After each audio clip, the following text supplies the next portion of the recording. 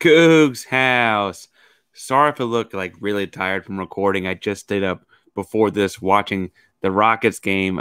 A rebuilding team come back, beat the Philadelphia 76ers and James Harden at home. It felt great. Speaking of rebuilding teams, let's talk some Houston Cougar football.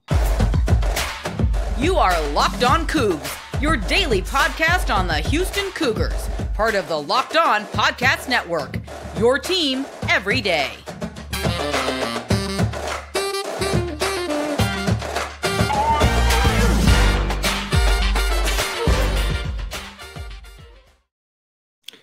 Welcome to Locked On Coogs, the daily podcast about your Houston Cougars. I'm your host, Houston-born teacher and coach, Parker Ainsworth, here to break down all things Cougs. If you're a U of H fan or just a hater king to stop by, please be sure to hit subscribe down below. That way we can pop up in your newsfeed each day. You can make sure to make us your first listen of the day. Thank you so much for stopping by.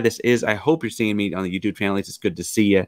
And I'd say, we're building this thing up. We're up over 130 followers so far already. Again, we're not quite 3 full weeks into this thing. Remember, when we get to 250 subscribers, I am going to give away a Marcus Sasser t-shirt from an artist on Etsy. I'm working to get that artist on. I know I said that a while back, but we really are going back and forth. And it's a cool design. And honestly, to make sure we get that, you have to make sure we subscribe, get to 250 subscribers. Once we get there, we're going to find someone that's been commenting on videos. Make sure you leave comments as well. If you don't have anything to say about the Houston football team but want to leave a comment, I don't know. Tell me what you think about Jalen Green's hair. So as we look at the football season, frankly, there's part of me that is happy we're in bowl season, and part of me is like, oh my God, how is this thing not over yet? So today on today's show, we're going to kind of have a show that kind of rides that roller coaster a little bit. In the first segment, we're going to look at what bowl game we're heading to and what we know about the Independence Bowl. Second segment, we're going to look at kind of a waving farewell to Tank Dell because of a big announcement he made on Monday. And then in our third segment, we're going to look at this giant transfer portal thing and make as much sense of it as we can in the present moment. This is an all football show. It's fairly basketball heavy time of year for us right now. If you're looking for more basketball talk, broke down the St. Mary's game on Monday. Make sure you go check that out. I'll be breaking down the North Florida game on Wednesday, so make sure you check that out, right? We're also going to be previewing the Alabama game later this week, talking to some guys from Houston NIL and kind of all those kinds of things around the basketball program as well. So sit tight. But today is going to be a football-centric episode. I didn't mean to wear my Nike stuff for the football episode, but that's where we're at. All right, so the bowl game. We're heading to the Independence Bowl.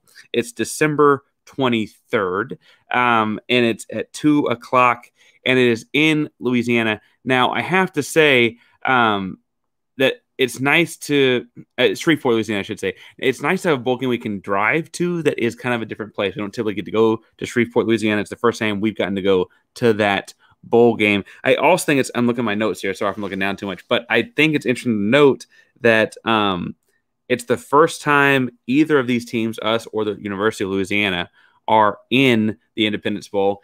And an Independence Bowl spokesperson said it was the first time in a long time that both teams have been able to drive to the game. I think it's interesting to say it's kind of a regional thing. It's not quite the Power 5 matchup I was hoping for. If you've been following me on Twitter at Paints512, I was notably looking forward to maybe getting to play a Mill Road Auburn with a new coach in the Gasparilla Bowl or something crazy like that, right? I was, a little hopeful for that. I'd say I want to play Colorado, but I don't want to be Coach Prime's first game. So I think that's interesting because this feels like a very winnable game. Get to that part in a second and obviously preview it in much more in depth as we get closer to kickoff. But it's two teams that haven't played each other since 2006, so it's not they're very close in mileage. We're not that far away from Louisiana, University of Louisiana, but I do think it's interesting to say that we don't play each other often because they're not in the American Conference. Obviously, Houston's moving up to the Big 12 Conference next season. And so, it's not really going to be the kind of team we see a whole lot of. Frankly, the goal for this program, or for the Houston program, is to be a few years from now, we schedule the Louisianas of the world kind of as a cupcake warm-up before a big game, right? That's kind of the goal. And so it's a little disappointing to have to play them this week, not because I think we're going to outmatch them. I don't. I think it's going to be a fun game. But because we're aspirational to do other things, right?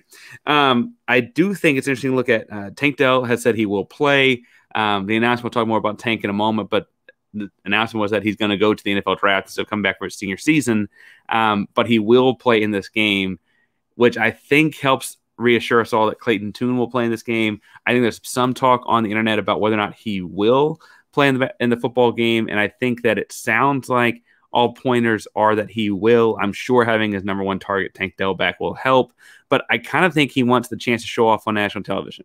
And I think that Clayton Tune is going to come back and play quarterback for us this week, or this game, I should say, not this week, because of that chance to show off, because frankly, the season kind of ended on a dud. So much so that Coach Holgerson actually said so in his media availability afterwards.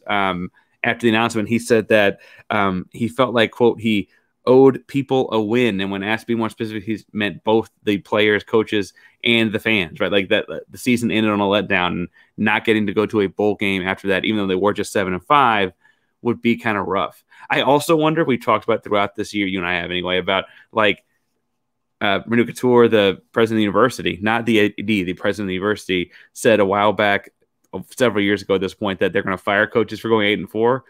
He knows he needs this 8th win, so I think he kind of wants this bowl game for those reasons as well. And looking kind of big picture at Louisiana, the only common opponent was Rice, and they lost to Rice. Houston beat Rice, but if you remember that game, yeah, you remember. At the end of the game, it was kind of tough, right? They had the McCaffrey kid. They had one of those McCaffrey kids, and he kind of tore us up a little bit. And so I feel like while we beat Rice and they lost to Rice, I'm not going to go complete transitive property on that. I don't know necessarily that it's fair to say that. I do think, obviously, that Tank Dell and Clayton Tune playing helps, because if either or both of them missed it, you couldn't go to that, right? If I look at Louisiana Lafayette's like Pro Football Focus grades on the Rice game, again, remember, we've cited these several times, but it's worth pointing out that like in the 70s is all right. Upper 70s is pretty good. Their offense as a whole, as far as being in the right place, right time, making the right reads and those kinds of things, in the Rice game ranked a 57.7. Their pass blocking ranked a 54.6. If they were in the high 60s, I might be making some statement here. But this kind of game looks like to me that like Sac Avenue, the defense line, ought to eat it up. I feel like that's a big, big moment for them. And I feel like this is kind of a good chance for them. Several of them, I feel like, were kind of like feeling snubbed, or I pointed online, I feel like they were snubbed from all conference recognitions and things like that. I think Houston's bad record and, frankly, poor defensive play as a whole really kind of hampered that unit from getting recognized, because Houston's defensive line was an incredible strength and bluntly one of the best in the country, even though the rest of the defense around it might not have been. Didn't play like that, right? So I think that we'll see some big play out of them. Obviously, DeAnthony Jones, defensive end, edge/3 technique, will have a big day, and I think that it's the kind of big day that will launch him into big football down the road for him.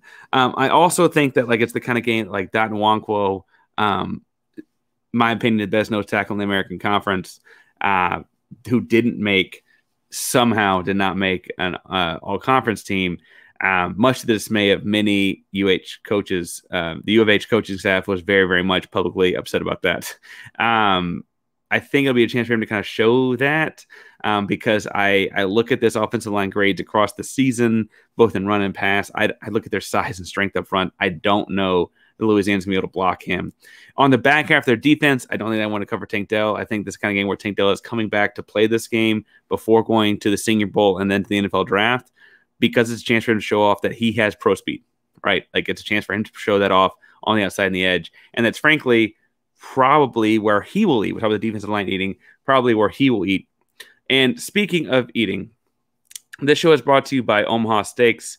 Now, have you ever thought about giving someone food? I mean, we all love food for the holidays, but you ever thought about like giving someone food for the holidays? The holidays are here, and you can achieve gift greatness when you give the gift of perfectly aged, tender, and delicious Omaha Steaks. The steak experts at Omaha Steaks have put together special curated gift packages to help take the guesswork out of gift giving and make you a holiday hero. Go to omahasteaks.com and take advantage of 50% off site-wide. Use promo code LOCKEDON at checkout. Get an additional $30 off of your order. Send an assortment of mouth-watering flavors, guaranteed to impress, like the legendary Butcher's cut of filet mignon, the air-chilled boneless chicken. Look at the menu right now. It's got ultra juicy burgers. That just sounds good in the middle of the night right now. Super easy, like comfort meals that you have to plug in and go. And I know that's, as a teacher, that's how I'm eating a lot of my meals. Omaha Steaks are ready to ship right away. You get to shop early. You can beat the rush. Go to omahasteaks.com. Use promo code Locked On at checkout. Omaha Steaks is a gift from the heart, a gift that will be remembered with every unforgettable bite. Order with complete confidence today, knowing you're ordering the very best. Visit omahasteaks.com. 50% site-wide plus promo code Locked On at checkout to get extra 30% off of your order. Minimum order may be required. Now, I think what's interesting here is that Tank Dell is going to use this game as a chance to show off, right? Tank Dell is going to use this game as a chance to show off because he kind of didn't get to in the final game of the season, right? In that Tulsa game, look, he had like 3 drops in the fourth quarter, and I don't mean like, oh, he got his hands on the ball, he's got to catch the ball. I mean, like, we've seen Tank Dell make those catches, and I wonder if there was some back of his head moment, like, this is my final game in Houston, and there was something going on there. I also wonder if, just bluntly, we've put so much on his shoulders as the leading wide receiver of this offense for a while now that, like, he was a little worried about it. But I do think that as a whole, Tank Dell's the kind of guy that needs this game to elevate his draft stock, and he is going to use it as such. So on Monday, when Tank Dell announced to the world with a highlight video thanking Houston, and frankly was very happy to plug how much of a great time he's had in his 3 seasons in Houston, he was very much like, I'm also going to play in the bowl game, but then I'm going to the draft. In Houston this season, he had 103 catches, 1,354 yards, 15 touchdowns. For reference, the next highest catch number on the Houston roster is in the 40s. The next highest yardage number on the roster is in the 700s. The next highest touchdown number is barely making double digits. This is a difference maker in what we do offensively, and we're going to miss him a whole lot. Tank Dell notably went to Alabama A&M originally. He went to high school in Daytona, Florida. Went to Alabama A&M, then went to Independence, the community college in Kansas, probably best known for its time at Last Chance U. He was there right after that. So he was not on the show, obviously, but like, I think he got to use that, like, the same pub around the show, frankly, and seeing how many pros were coming out of that program, I'm sure steered him in that direction. This has been like in his, like, this is the goal for all of these kids, right? And that's very much been front of mind for him. So from Independence, he came to Houston right at the start of the pandemic. He played his COVID year, which is also his first sophomore year. But then the COVID years don't count, so it wasn't his sophomore year.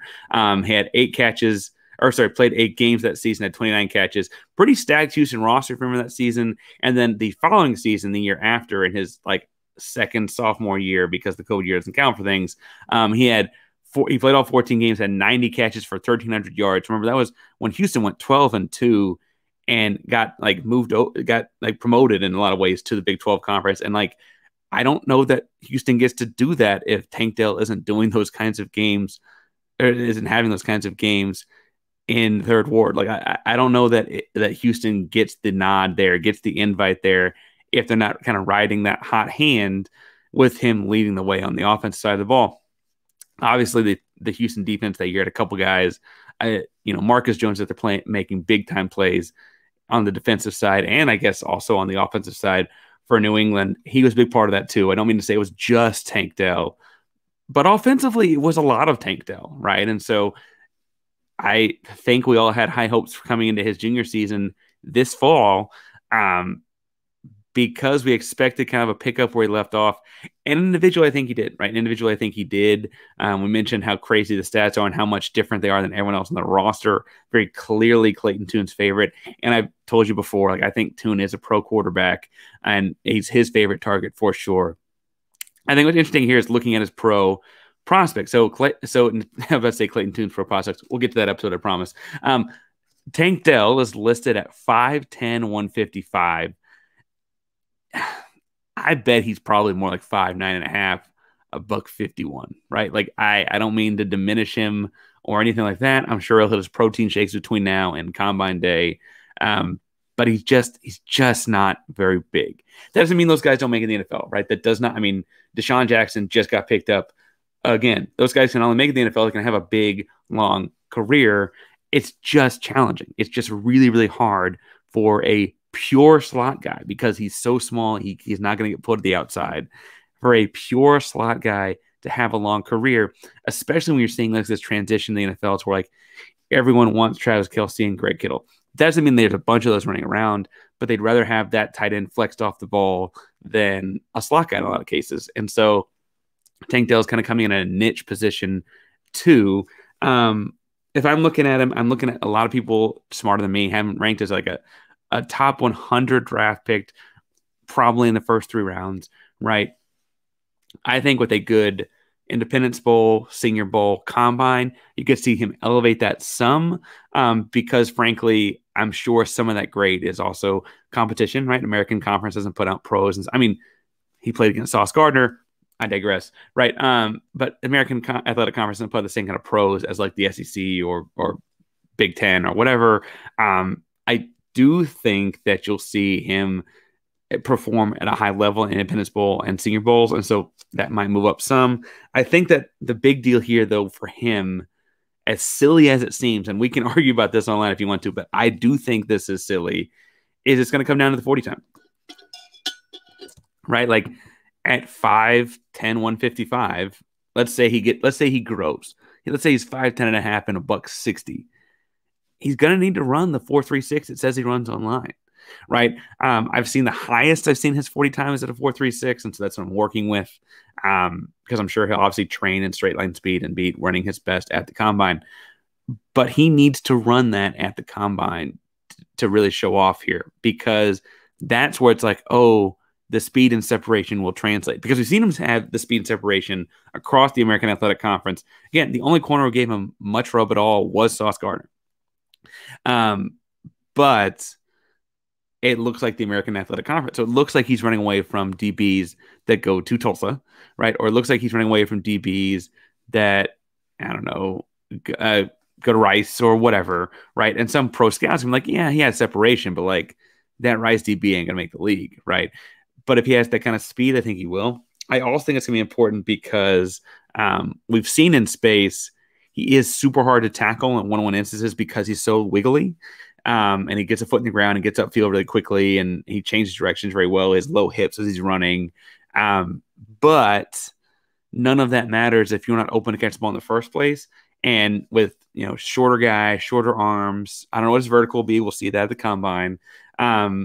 He's going to have the speed to get the separation because he doesn't have the Megatron catch radius, right? Doesn't have that kind of stuff going on for him. And I think he's a pro. I think he just has to perform well to get like that top 3 round, maybe even second round money, right? Obviously, first round money is the best. I don't know that he's going to get that. He'd have to have a unreal next 3 months to have that. Kudos to him if he does. I just don't know if it's going to happen.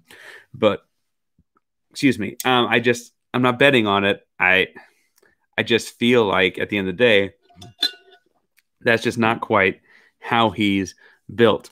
Speaking of built, today's episode is also brought to you by Built Bar. Built Bars are they're my breakfast right now. As a teacher on the go and grabbing something quick out of the pantry, grab it, go.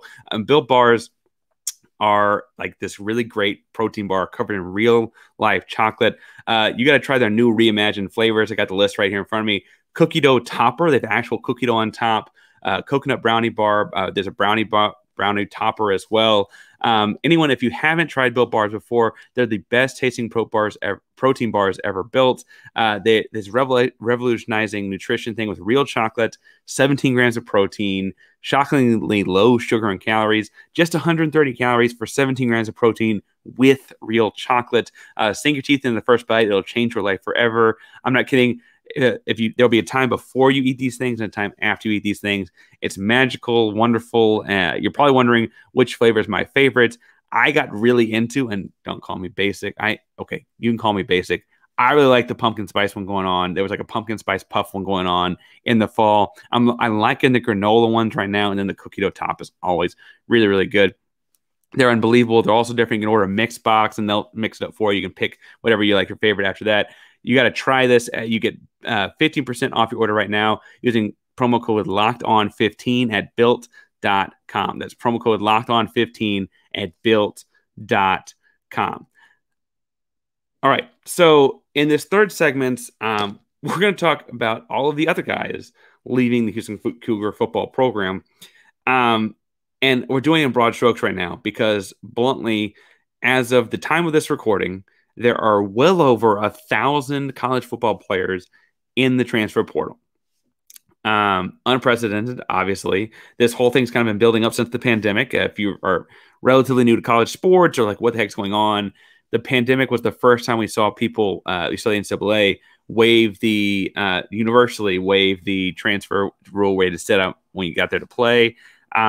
That has since changed, and kind of in this advocacy of student athletes as labor and sorts, they've waived that completely. And so now we're seeing a couple years later that the transfer portal is as commonplace as any other students transferring for whatever reasons. And as athletes, that means it's something we're all paying attention to, right? So we're seeing, again, over 1,000 people in just on December 5th, just on the thing on Monday as itself, officially filed to be in the transfer portal. I mean, people had announced it beforehand, some, including some people that really want to come to Houston. We'll see if they come or not. But 1,000 people in the portal is a big, big day for the transfer portal. And frankly, there's a number of Houston Cougars in there as well. By my count and my research here, we're up to 7. And it's primarily underclassmen. It's a lot of freshmen and redshirt freshmen, big fellas, and by big fellas I mean like linemen that probably need another year or two to kind of get into their college bodies. What is frustrating here, and so again, we're going to speak on big broad strokes because I don't necessarily know. By the time you're listening to this on Tuesday afternoon, if you're not a morning person, you listen to this Tuesday afternoon, this could all have changed. Like you could have a whole bunch of transfers coming in and out. If you're listening to this by like Thursday, I guarantee you things have changed, right? Like it is that kind of flying, that kind of fast. The trend, though, to me, of a bunch of big guys leaving the U of H means that either A, they're finding somewhere they can play because the Houston offensive line, for all of its credit, like Clayton Tune is relatively protected well all season, and they may feel like, I'm not getting to play here, but I'm out, right? That's some of the stuff we're seeing is that.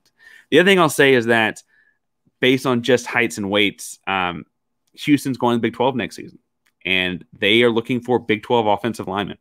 And that's Power 5 football. And like some of these kids are really good kids and I think could grow into that. But 6'4", 240 as a sophomore is not an offensive lineman in a Big 12 program.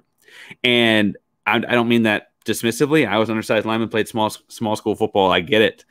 I also know that Houston, like Dana Holgerson's not trying to lose a bunch of games the first couple of years in the Big 12. That's not going to work.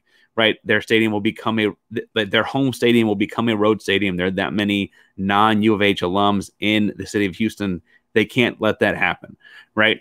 And so what they're probably doing is a lot of these young underclassmen linemen, I would assume, are seeing the writing on the wall with all of the other state of Texas, city of Houston, greater city of Houston kids putting themselves in the transfer portal, right? Suddenly it's like, oh, they're just going to go get those guys, right? Because the whole thing behind Houston going to Big 12 is keep Houston kids in Houston.